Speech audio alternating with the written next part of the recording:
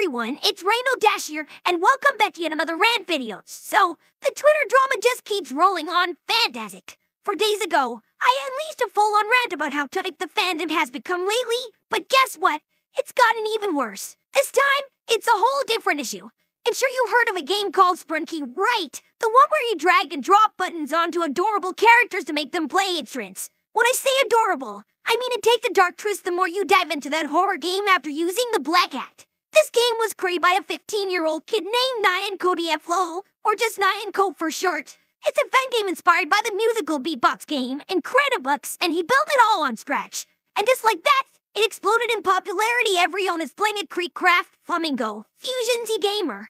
It's such a hit. But if there's one thing I know about viral series or video games, like Poppy's Playtime, and the Go Park, or the Amazing Digital Circus, it's that there are always people churning out brain-dead slop about this. Seriously, Game Tunes, Bendy X Scarlet, Hornstomp Games, and that infuriating Laggy Box, I can't stand that channel. They show up like some kind of annoying parasite, milking their terrible content as if it's the most normal thing in the world. It's frustrating to see how Sprunki has fallen prey to this nonsense. This is exactly why I have such a strong disdain for content farmers. They latch onto whatever trend is popular, exploit it, and rake in views without any regard for quality. It's just so pathetic how these creators operate.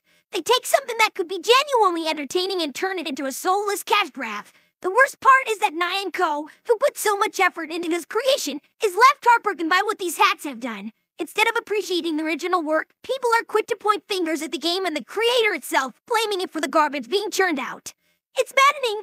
How can anyone be so blind? Stop pointing fingers at the game, you coolest fucking idiots. It's Lanky Box and his brain-dead crew that deserve the blame. But wait, just when you think it can't get any worse, it does. Some random user on Discord, let's call him Bad Parlo because his name is a sickening homage to a certain German dictator, decided to take advantage of all the outrage surrounding this game and Nyan. Instead of just minding his own business, he hacked into his own Discord server and thought it would be a brilliant idea to broadcast a video for everyone to see. Seriously, what kind of twist mind thinks that's acceptable? And let's not forget the absolute nightmare of getting your account hacked. It's bad enough that they leak everything, but then they went ahead and forced him to download a malicious file that compromised his entire PC. Who do these people think they are? They're nothing but a bunch of cowardly trolls hiding behind their screens, thinking they can ruin Simone's life just for kicks. It's infuriating to see how low some people will stoop. This is Cozy Cloud's territory, and people seriously think the real Parlo is behind all this cause and lay the blame on him when allegedly he's got nothing to do with it. Come on, you all are not just clueless, but also completely blind. They hacked into his account and now they're off to raid different servers. And what do? They spam the fucking damn N-word. Seriously, there are black folks on those servers who are gonna be furious about that. For crying out loud, they even trick him into believing he's done with Sprunki and instead, and I'm not joking, he's all about unsanctioned stuff now. What the actual fuck is wrong with this crew? And they also assert that they believe he was a 10-year-old, just to get him kicked off Discord, violating the platform's terms of service. He even had the audacity to brag about it. This pathetic loser is absolutely revolting, and he even tried to claim that Nyan is some kind of cupcake lover. First of all, we are not going to relive that nonsense with Creek Craft's drama again. Secondly, that's a total misrepresentation, and poor Nyan was feeling so harassed by all this drama, he didn't do any of this shit. And so, he announced that he's halting all future updates regarding Sprunki and the game as whole, citing the need to take a break for his mental well-being. But hold on, the situation is about to get even messier. But Parlo has just dropped another video revealing Nyan's face and personal details. Seriously, that's what you call doxing, you idiots? You're not Sniper Wolf. If you know, you know. And they actually have the nerve to fucking blackmail him, claiming he's the reason he's stepping away from the game. If he doesn't comply, they threaten to unleash a torrent of his private photos and personal information. It's absolutely pathetic. They're not even close to being as despicable as Diamond Tiara from that one Season 2 episode.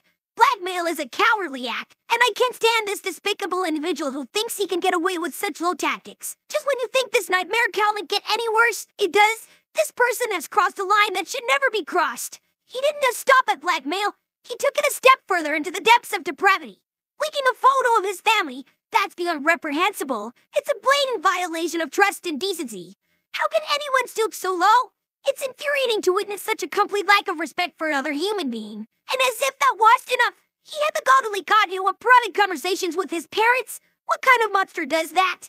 It's absolutely enraging to see someone so vile and heartless. This is not just a game anymore, it's a personal attack on Simone's life and dignity.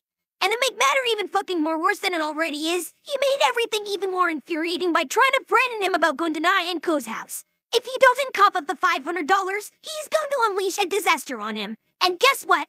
On the same day, he hacked his account again. I can't believe this guy is such a low-life scumbag. Now he's trying to swat him, and to top it off, he's sending bots into the Discord servers just to irritate everyone there. What a pathetic loser. And to top off the shitty act of aggression, after that pathetic display of aggression, he's gearing up for round 2 against the Roblox YouTuber Flamingo, casually asking ready for round 2. Are you shitting me? First, he pretends to be Cozy Glow, then he acts like he's Sniper Wolf, then Diamond Tiara is Furly, and now he's trying to channel Sonic.exe with that ridiculous line. It's infuriating. Enough is enough. This constant borrowing of identities and catchphrases is beyond for rating.